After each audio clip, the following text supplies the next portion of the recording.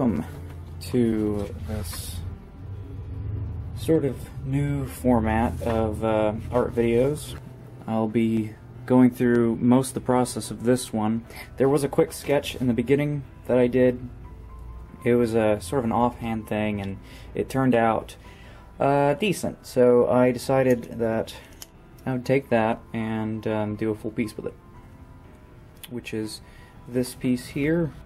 A fun sort of fantasy, kind of dark fantasy, goblins living underground. So I'll take you from that rough sketch to this piece here that you can see in not the best lighting. There we go, that's a bit better.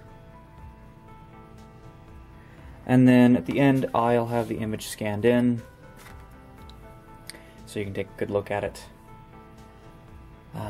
This is going to be a new format video, so see how this works. I'm not really used to being on camera and talking, so excuse my slow speech.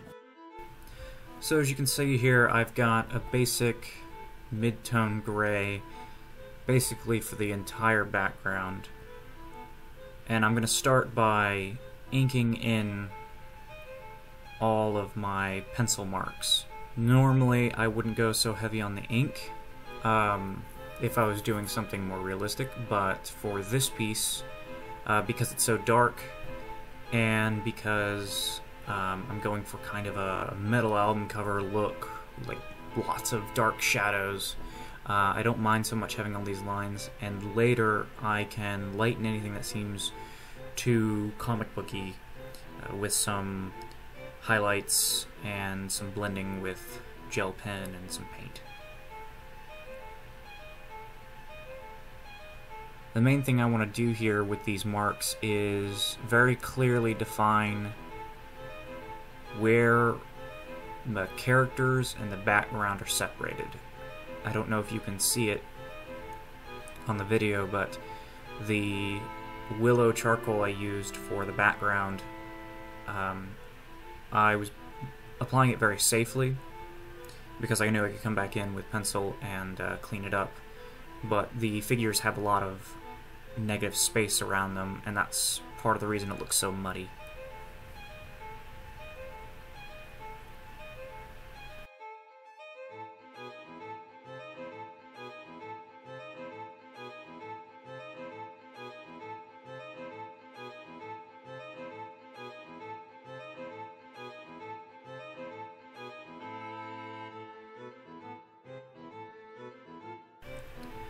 Just wanted to find this smoke trail from the pipe.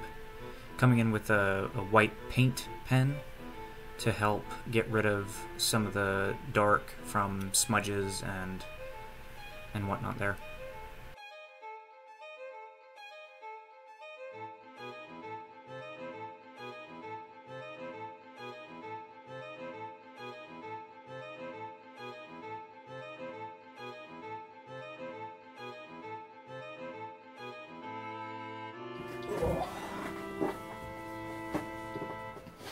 So this is pre-coffee, so forgive me for being a little groggy, a little out of it. It hasn't changed much. I haven't done anything off camera yet, aside from the base charcoal that you saw when I started the inking, which for that I've been using these Microns by Sakura, looks like. These are really nice. Thinking about bringing in some ink. I've been doing that a lot recently with my pieces. I really like how smoothly you can put the dark blacks on, especially for night skies. Probably not going to use it in the same way on this piece as I did with the three cultists or harbingers. This one's getting pretty close to being finished. I'm hoping to get to that again soon. Not coffee actually, but I did find some chai tea in there. I actually like tea more as far as drinking it goes, but it doesn't have quite the same kick as coffee. But we will make do. I'm filming at kind of a weird angle. You can see that's my arm out kind of straight, so this should be interesting. Glove, can't forget that. Especially with this charcoal. Get way too many smudges. And we are back to more defining pen work. There's a lot of it in this piece.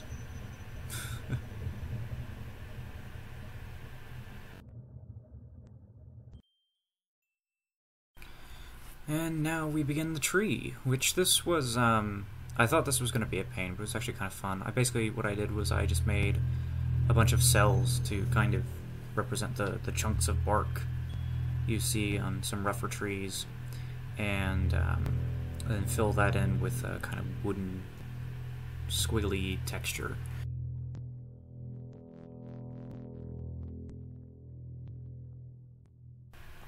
But here at this point, after doing a bunch of this for a long time, my hand was starting to cramp, so I took the rest of the day off. Alright. Let's get back to it.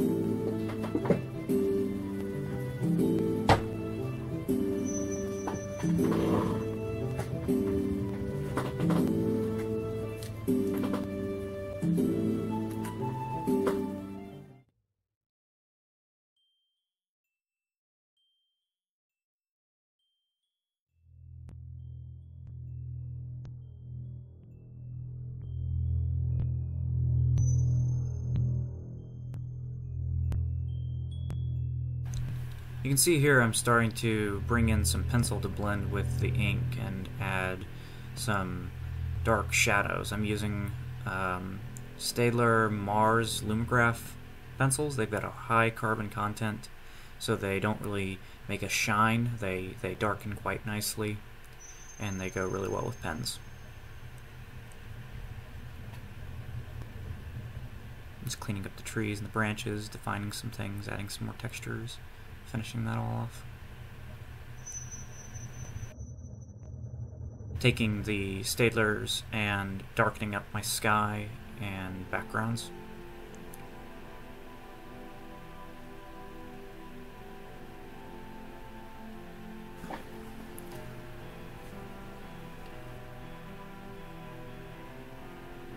For moons, what I like to do is I like to just kind of lay down some almost random textures and see what kind of formations I can start to see, and then pick those out with some pen and pencil. Otherwise it looks too constructed.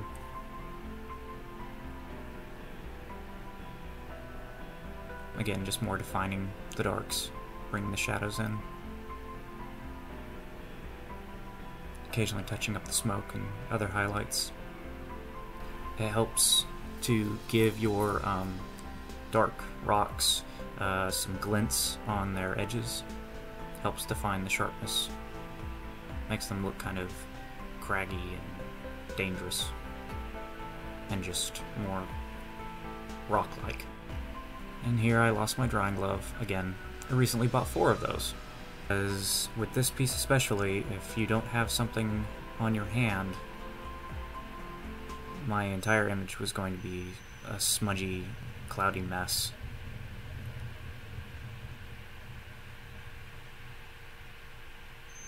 Just alternating between white pens and pencil and ink to almost sculpt the shapes I'm looking for, defining things better.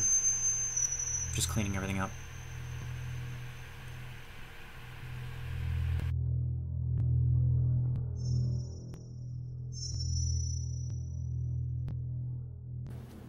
Alright.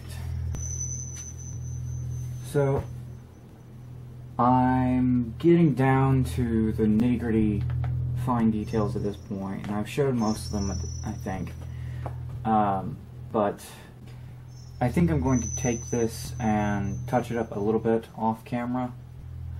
Just mostly highlights, shadows, maybe smoothing out some of the terrain here.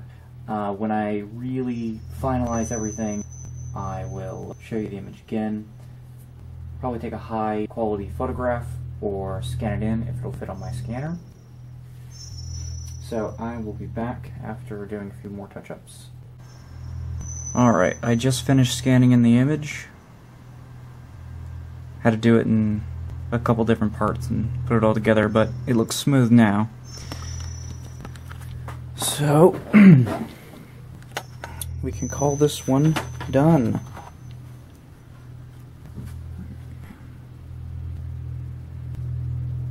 Apologies for the glare. But, yeah. Finally.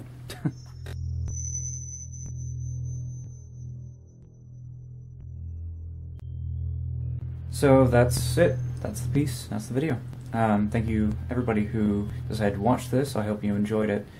This was a newer kind of video for me, much longer, and with me actually talking in it.